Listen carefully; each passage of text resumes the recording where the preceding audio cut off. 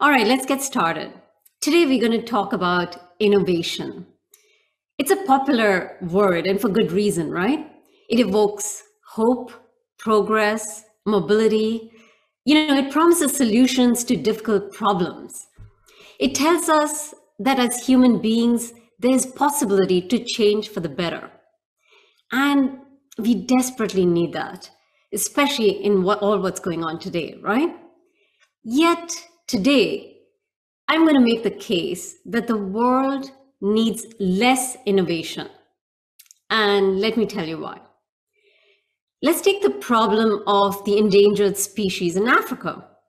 We are up against some serious number of challenges. The illegal wildlife poaching industry has an estimated value of $7 to $23 billion. It is no wonder we are losing species at a rapid rate like rhinos, tigers, and elephants.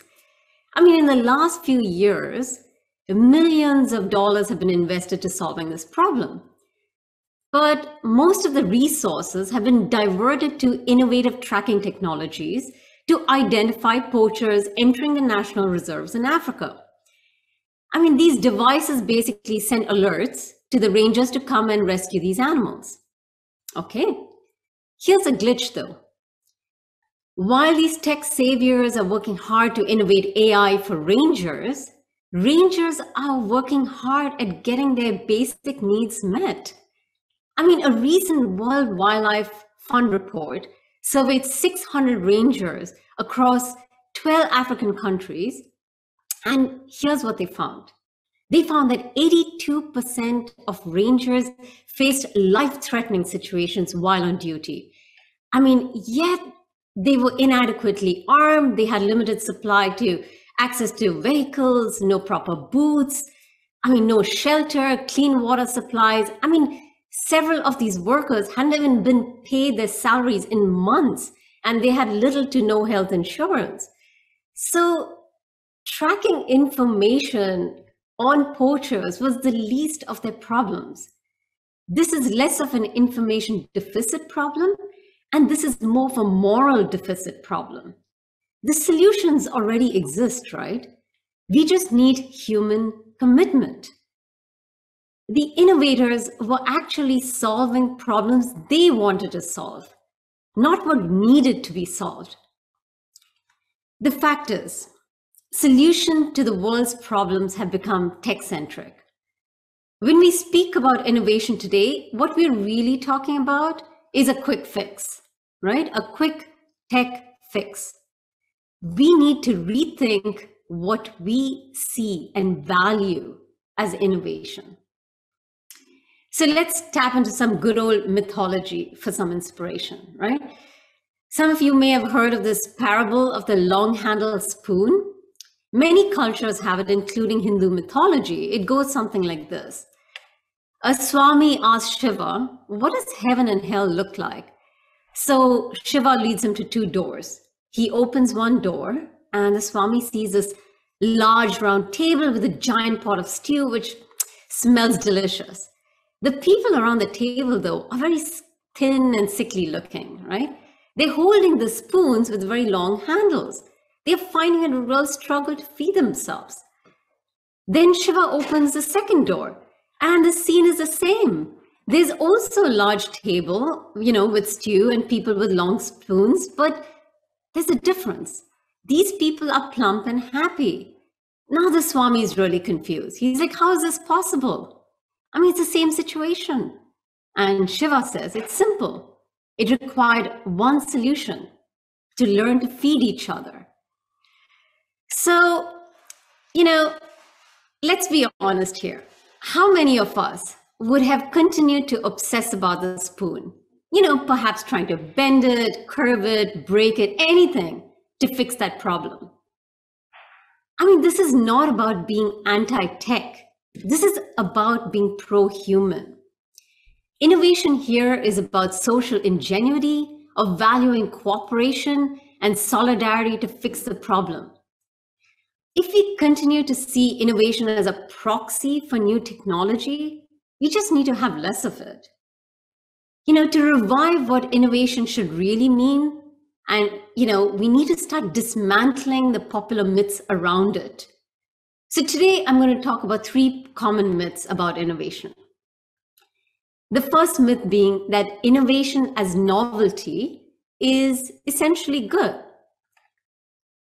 So anyone remember the buzz terms, jugaad innovation, frugal innovation? There were books about it. It's an idea that came about a decade ago, which put India on the map again, right? It got so many international businesses excited about doing more with less. Many examples are celebrated, especially in India, right? About hacking two-wheelers so entire families could sit on it. Or, in Africa, the play pump innovation, which is basically harnessing the energy generated by children playing on the merry-go-round so it can pump water. So there was so much romanticism around these tech interventions that they failed to see the bigger picture. What was that? It was very high accident rates on the road due to these safety hacks and the ethical issues of using child labor to access water, an essential human need. So the second myth is that innovation is all about product, not really process, right? In the last few years, we have seen the gig economy explode, especially during the pandemic, right? The competition is absolutely fierce on who gets the right kind of app off the ground. The truth is that the innovation in the gig economy is less technological and more logistical. And there's a legacy to these delivery infrastructures. I mean, many of you already know about the Dabbawala server system in Mumbai, founded in 1890. It has endured famines, wars, monsoons, riots, even terrorist attacks. I mean, we're talking of 5,000 or so Dabbawalas in the city delivering 130,000 lunch boxes throughout Mumbai, the 4th most populous city in the world. I mean, this was even before the mobile phone or the internet. That was no small feat. So that's innovation, right? And the third myth is that innovation is all about radical disruption. It's all about blowing the system apart. Let's replace it. Years ago, I was looking into this, latest innovation technology solutions for global education. So I was hired to interview a lot of tech entrepreneurs. And I kept hearing, time and again, how education should be replaced in its entirety. In fact, you could replace it with an entire app, a school within an app. Why have teachers when we have Google? I mean, this thinking has become so pervasive, especially during the pandemic, with more than 1 billion edtech apps out in the market to download. Yet check it out. What we are experiencing today is a graveyard of apps. People download them and then they're quickly not used.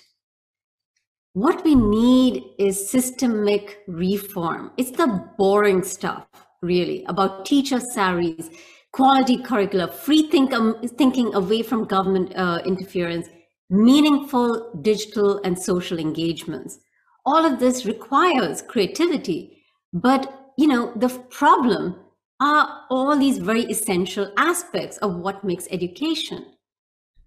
These issues are persistent, are chronic, are messy, and ongoing.